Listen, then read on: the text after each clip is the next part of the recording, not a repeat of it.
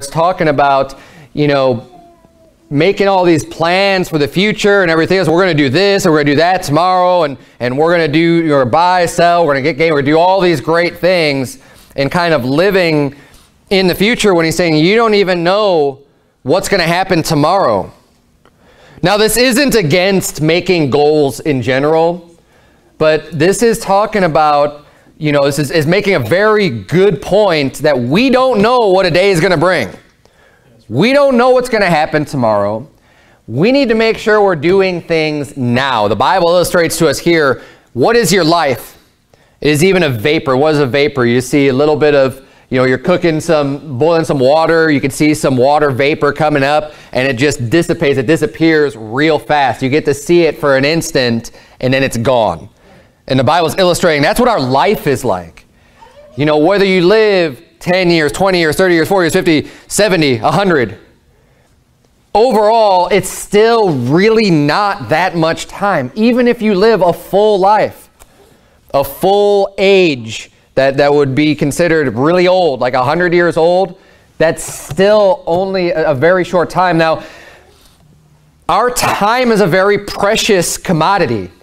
And the older you get, the more you realize that.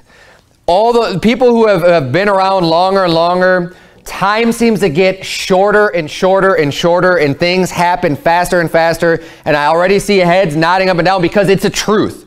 It is something that is very true. It's a fact. And what I would love to do, and I think what everybody that starts getting to the point of realization just naturally coming to this realization, what you'd like to be able to do is impress this upon people who are younger. To take your time seriously and really understand. And even if you can't quite understand it and you feel like you have all the time in the world to do things, take some wisdom from people who are older than you. Because this is a truth, whether you feel it or not, whether you understand it or not. Time flies by really fast. And the choices that you make on how you choose to use your time are very important. You don't want to end up at the end of your life. You think, oh, that's just so far away. Well, you know what? It could be tomorrow, first of all. And that's what the Bible's saying right here. You don't make these plans. Well, I'm going to live for God, especially when you're younger. I'm going to live for God when I'm an adult, when I'm older, when I'm in my 20s or in my 30s, and then I'll choose to live for God. Well, you know what? You don't know what's going to happen tomorrow. What if you were to die tomorrow?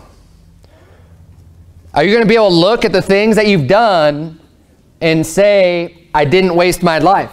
I didn't waste my time. I didn't waste opportunities. I didn't, I was still working out. If you happen to, God forbid, you're younger and you happen to die, right? Obviously, you're not going to have all of the opportunities that people who live long are going to have, but what did you do with your opportunity? What did you do with your time?